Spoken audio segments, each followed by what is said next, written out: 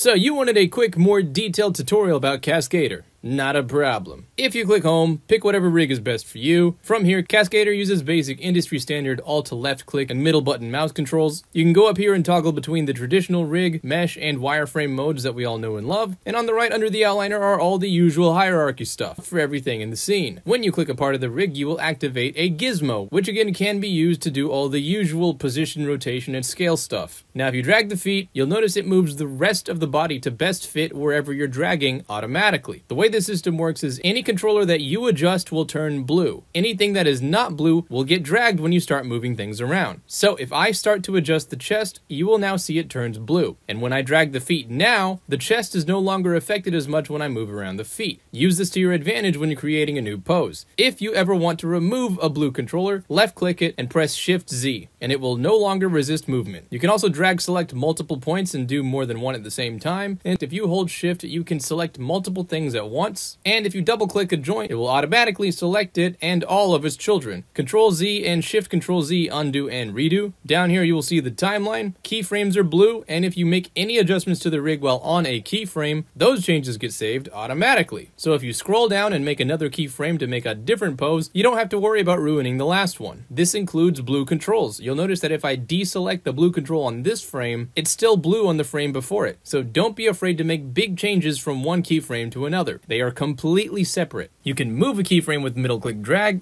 If you hold Shift and middle click, you'll be able to duplicate a frame and drag it wherever you want. You can also left click drag multiple frames and then duplicate them all at the same time. At any point, if you click this button, it will scale the timeline to fit your keyframes. You can always right click these DAC buttons to revert back to the full view as well, and change the number of total frames by clicking and typing into this number. If there's anything that you want to mirror, select the joints you want to mirror, then up here choose what plane you want to mirror things on. If you want to mirror the animation globally, keep pelvis position on. But if you want to mirror things locally, turn off pelvis position. When you have multiple keyframes, it will default to flat transitions. But if you select all the frames and then go up here and pick Bezier clamp, it will smooth the transition between keyframes. If you feel that the time in between frames is off, you can always press plus or minus on the keyboard to add and subtract frames. Once you've got the main process smoothed out, you can go up and turn auto physics on to preview your animation. And from this point, you can add things like second hand motion by selecting parts of the rig that you want to add second hand motion to. Decide all the frames you want to be applied to, then go up and check the second hand motion box. Then go down here and check the red box and change the local blending to anything between 0 and 100. 0 is a lot of movement, 100 is no movement. If you increase the dampening, you will make the second hand motion more relaxed. Keep in mind this is dependent on what frames you selected before you activated this. We have it set to the whole timeline, but if I had only selected one frame when I applied this, that would be the only frame second hand motion was applied to. Now, if you ever want to add some extra recoil or cooldown animation, just duplicate that frame, left click somewhere in the middle, add a Bezier curve, and recalculate the physics. It will then automatically add some in between frames for you. Now you might be wondering where the fingers are, and by default you'll have to access them in box mode. From this point you can use the standard rotation gizmos to move the fingers where you need. Be careful though, because these are not restrained, so if you use the position gizmo you might actually start deforming things. And when you're adjusting the fingers, make sure you are on local rotation, not global rotation.